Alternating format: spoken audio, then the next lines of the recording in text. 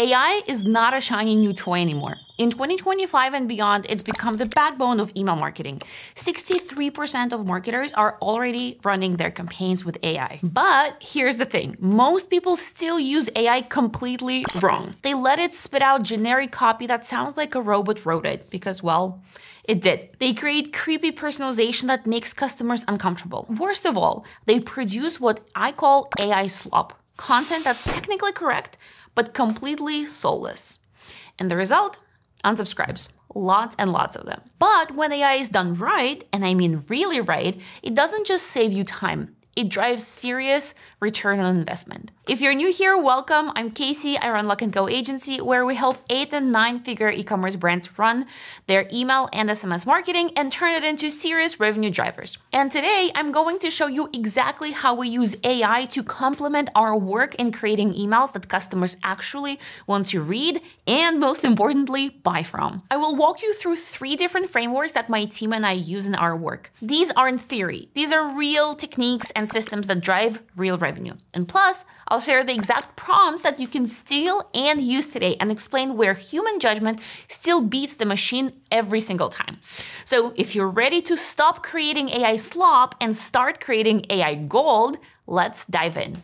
The first framework is what I call the competitive context lens. And the goal here is simple. See what actually works in your niche, steal the patterns without stealing the copy, and deploy intelligence, not just pretty design ideas. Now, most people approach competitive analysis completely wrong. They go to a site like mild.com or Really Good Emails, and they grab 20 screenshots, drop them into ChatGPT, and ask it to analyze. Okay, that's better than nothing, but it mostly gives you design trivia. Button colors, layouts, header styles. Interesting? Sure. But do they work when you blindly copy them from competitors? Not really. You always have to test it for your audience. What you actually want is intelligence. How do competitors position themselves? Which emotional hooks do they repeat over and over? And most importantly, what gaps can you exploit? And because subscriber and customer preferences differ wildly between audiences, you shouldn't just copy blindly. You identify patterns, then you test those patterns on your own list to see what really works for your specific customers. Let me show you exactly how to do this. Step A, collect the right data. First, you're going to collect competitor emails, but strategically. Open up mild.com. Search for 3 to 5 brands that are direct competitors, not just in your industry, but targeting the same customer profile that you are. That's the key piece here. The customer, understanding your customer is the foundation of everything that you do. I always say that to everybody we work with. So download 20 to 30 recent emails per brand as PNGs. Don't just grab the promotional emails. Get their welcome sequences, their abandoned cart emails, their retention campaigns. And if mild.com doesn't have them, subscribe with your own email address and grab screenshots from your own inbox. You want the full picture of how they communicate. Step B, analyze with strategic intelligence. This is where most people mess up the prompting. They ask AI to analyze these emails and get back surface level observations. Instead, you're going to use what I call deep strategic analysis. Here's the prompt framework I use. This is the shortened version for the video, and there's a longer version in the description under the video. First, define a role for AI. You're a senior e-commerce email strategist with 10 plus years of P&L ownership. Reason silently and provide only final outputs. Next, objective. Extract revenue intelligence from these competitor emails. I do not want design trivia. I want money movable insights I can deploy within 14 days. Then give some context. Your brand name, the niche, primary goal of this cycle, for example, increase promotional revenue by 20%, and the constraints that you have. No verbatim copying, paraphrase competitor language, keep US English, and so on. No emojis, whatever you prefer. Next, define output. Number 1, top 3 revenue plays with proof, target segment, expected impact, and ICE score. Number 2, positioning pattern frequencies and jobs to be done insights. 3, offer construction and urgency patterns, plus common pitfalls to avoid. 4, ranked emotional triggers with specific deployment tactics. 5 gaps we can exploit in the next 14 days. 6, do versus don'ts table with 8 plus actionable rows for the copy team. 7, 14-day test plan with sample sizes, success metrics, and decision rules. 8, copy bank. 15 subject lines, 15 pre-headers, 10 CTAs, all tagged by trigger and angle. Now, again, this is the short version of the prompt that we use. And if you want the complete version of it, I've put the link in the description. You can download it and start using it immediately. Step C, prioritize for maximum impact. Once you get your analysis back, don't try to implement everything all at once. Let's be honest, that was a pretty long, short version of the prompt, and you're going to get a lot back. And if you try to implement it all at once, that's a recipe for confusion and mediocre results. Instead, ask AI to summarize the top 3 money-making plays from this analysis. Each one should include why it works psychologically, which segment it's most likely to resonate with, and an ICE score, that's impact, confidence, and effort on a scale of 1 to 10. Focus on high impact and high confidence strategies first, and then leave the experimental stuff for later. Step D, test on your actual list. And here's the crucial part that most people skip. Competitor insights are just hypotheses. Your subscribers behave differently than their subscribers. So you test everything. This is how you turn competitor intelligence into actual revenue.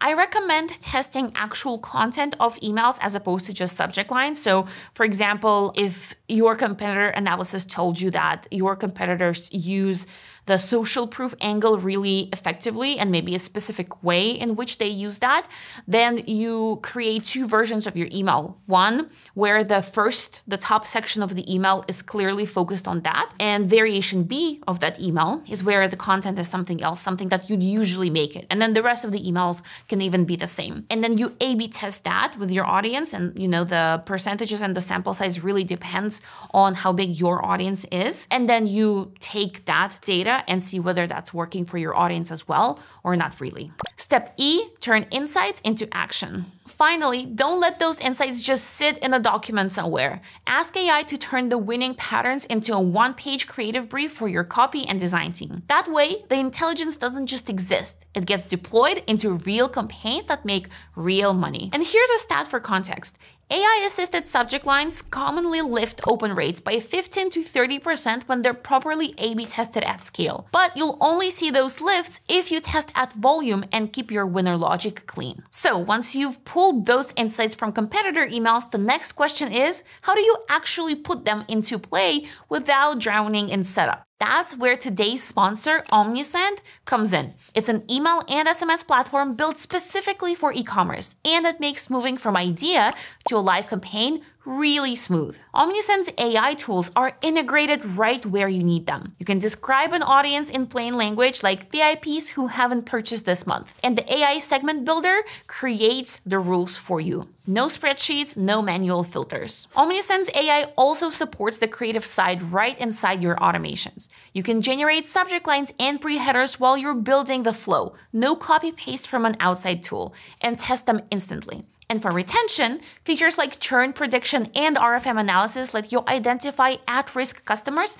and re-engage them before they drop off. Add that to the direct Shopify segment sync and all the core automations, welcome abandoned cart, browse abandoned, ready out of the box, and you've got a platform that saves time while keeping campaigns smart. You can start on Omnisend for free using my link in the description, and don't forget to use the code Kasey30 to get 30% off your first 3 months. Also, check out the other 2 videos that I have on this channel specifically about Omnisend setup and setting up campaigns in your brand new Omnisend account. The Customer Echo Lab. Now let's move to the second framework, and this one is my personal favorite because it's so simple yet incredibly powerful. The goal here is to make copy that sounds exactly like your buyers because it literally uses their words. And the best part? You're going to keep improving it every single cycle based on what actually works. Here's how this strategy plays out. First, you're going to export any reviews and testimonials you have from your store app as a CSV file. If you're using Shopify, you can get this from your reviews app. If you're on a different platform, most review systems let you export this data. And if they don't, shame on them, ask them to get that data from them. So that CSV file, that's pure gold. It's your customers describing your products in their own words, talking about the problems you solved for them, and explaining exactly how they use what you sell. Once you've got that file, drop it into ChatGPT or Claude with this prompt. You're a senior conversion copywriter. Analyze this file with customer reviews and build me a phrase bank. I want you to collect the exact benefit phrases customers repeat most often. Identify the problems or hesitations they mentioned before buying, and capture the specific use cases and situations where they describe using the product. Then cluster each list into 5 to 7 themes, give each theme a short campaign-style label, and include a couple of exact customer quotes under each theme. What you'll get back is a phrase bank that sounds exactly like your buyers because, well, it is your buyers talking. And if you want the full detailed version of this prompt, because there is a longer version, the one that I actually use with my team, I've put it in the video description so that you can copy and paste it directly. Turning phrases into profit. Here's where it gets interesting. Once you have that phrase bank, you're going to turn it into copy that converts. Ask ChatGPT, for each theme, write me 3 subject lines and 3 pre-headers. Keep subject lines between 4 and 7 words, pre-headers around 30 to 50 characters. Use at least 1 customer phrase from each cluster, and give me 2 variations, 1 curiosity-driven and 1 friendly and direct. Subject lines and pre-headers are your on-ramp. They're short, testable, and you can use them immediately.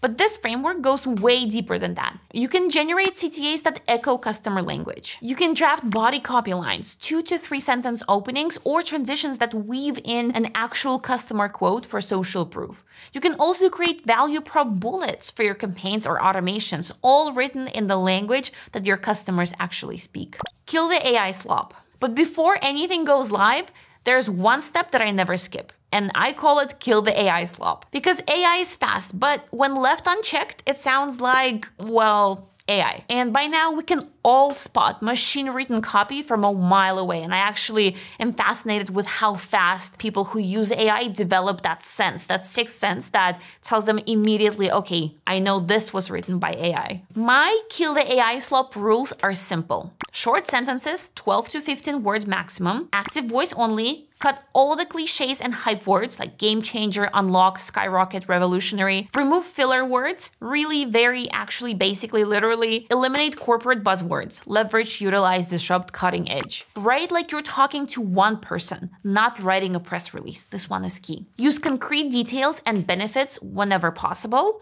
No markdown formatting or emojis unless I specifically ask for them. When you read it out loud, it should sound natural and conversational. Stick to one clear CTA phrased simply. And here's the key, leave small imperfections if they make the copy feel more human. Test and optimize. Finally, you test everything. Pick 2 subject lines per theme, A/B test them across 10 to 20% of your email list, and then roll out the winner to everyone else. And here's the step most people skip. Close the loop. Feed your campaign results back into ChatGPT, and then tell it which themes, phrases, and CTAs performed better.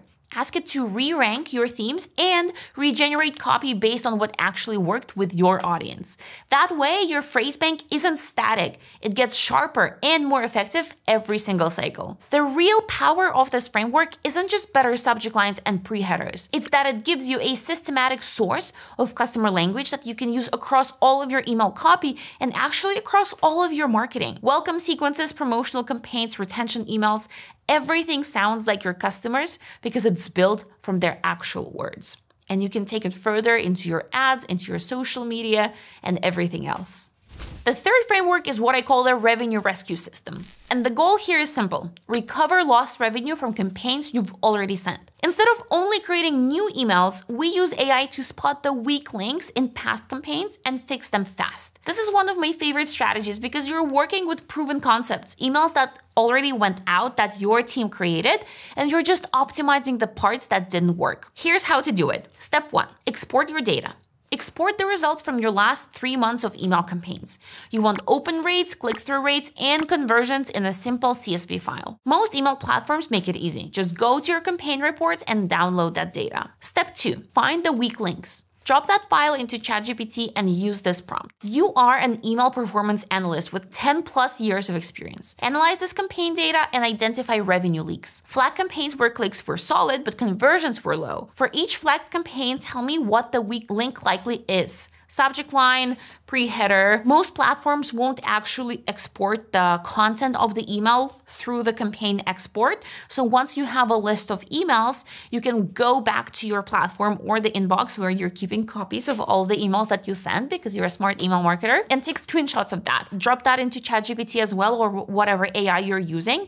And then you can ask things beyond the subject line and the pre-header, such as body copy, CTA, and offer framing. And continuing the prompt, you need to ask AI to suggest a concrete rewrite for only that weak link while keeping the rest of the campaign intact. What you will get back is a prioritized list of your biggest revenue opportunities, campaigns that were almost successful with specific fixes for the parts that held them back. Step 3. Run rescue tests. Pick 2 of those rewrites and run them as rescue A/B tests. This is faster than creating entirely new campaigns, and often the performance lift is dramatic because you're fixing a proven concept instead of starting from scratch. And we know this works. HubSpot reported an 82% increase in conversions when they applied AI optimization not just to subject lines, but across every element of their emails. When you fix the weakest link in the chain, everything else performs better. The perfection paradox fix. Here's a bonus insight that most people miss. AI sometimes writes emails that are too perfect. Recent research shows this can actually hurt performance because overly polished AI copy feels robotic and impersonal. To all of those perfectionists out there, people actually don't like when things are way too perfect. So when I ask for rewrites, I also ask AI to give me an imperfect variation. Maybe a subject line that's a little bit more casual, or a body paragraph with a little more personality than usual. Then I test polished AI versus imperfect AI. And more often than not, the imperfect version wins because it feels more authentic and more human. Where humans still beat the machine. Before we wrap up today, I want to share where I think human judgment still beats AI every single time, because AI is powerful, but it's definitely not the whole answer. First of all, context. AI doesn't know when it's inappropriate to send a cheerful promotional email during a crisis or a major cultural event. Humans bring situational awareness that AI simply cannot match. Second, emotional nuance. Studies show that AI is excellent at pattern recognition, but humans still provide superior emotional intelligence and cultural sensitivity. AI can optimize your timing and subject lines, but it can't truly feel the tone of a message. Third, authenticity. Research has found that when customers believe emotional messages were written by AI, trust and loyalty actually drop. Some studies show that disclosure helps build trust, others show that it hurts ad performance. The key is being transparent while keeping human editors in the loop. You definitely don't want to get rid of your humans. Fourth, privacy concerns. KPMG found that 63% of consumers worry about how generative AI uses their personal data. Avoid creepy personalization that references too much personal information. Reference behavior patterns, not individual identities. And finally, strategic imperfection. Remember that perfection paradox I just mentioned? Overpolished AI emails can trigger suspicion in your subscribers. Only a human can look at copy and say, hey, this feels and looks too sleek. Let's roughen it up so that it feels authentic. So the future isn't AI replacing email marketers. It's AI doing the heavy lifting while humans make sure that campaigns are contextually appropriate, emotionally intelligent, ethically sound, and authentically imperfect. That's the balance that actually wins in 2025. The biggest takeaway here is this. AI isn't about replacing human creativity, it's about amplifying it. Use these 3 frameworks to let AI handle the heavy lifting, but always keep human judgment in the driver's seat. Okay, so tell me in the comments which of these frameworks you are going to try first. Again, my favorite is the second one, but I'd love to hear what's working for you, so drop a comment. And if you want more strategies like I shared in this video for turning your email marketing into serious revenue, make sure that you subscribe to the channel and hit that notification bell. I will see you in the next video.